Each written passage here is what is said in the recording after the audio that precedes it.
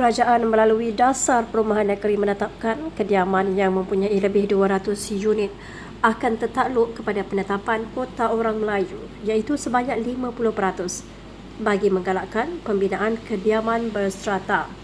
Pengerusi Jawatankuasa Kerajaan Tempatan, Perumahan dan Kesejahteraan Bandar Negeri, Dato Mohd Jidin Shafee berkata, bagaimanapun pembangunan kurang daripada 200 unit pula tidak dikenakan penetapan kuota orang Melayu. Katanya dasar itu ditetapkan bagi pembangunan perumahan swasta di atas tanah yang berkeluasan kurang 3 hektar.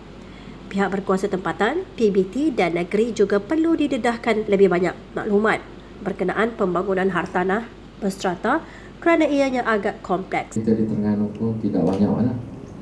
Kita ada laut, kita ada tanah, kita ada paya dan gunung ganang.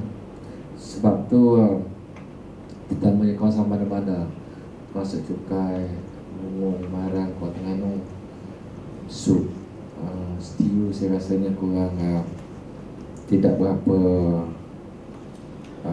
keperluan lagi walau bagaimanapun. Sebab strata ni apabila sahaja bangunan yang terdiri daripada lebih daripada satu tingkat dan mempunyai hak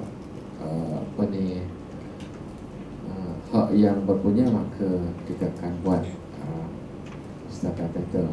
Beliau berkata demikian dalam ucapan seminar pembangunan strata di Sungai Hotel Kuala Terengganu hari ini. Tambah beliau, kerajaan negeri memberi keutamaan pembangunan hartanah kediaman berstrata di kawasan bandar, memandangkan kekurangan tanah untuk pembangunan selain menjadi trend pembangunan di pantai barat.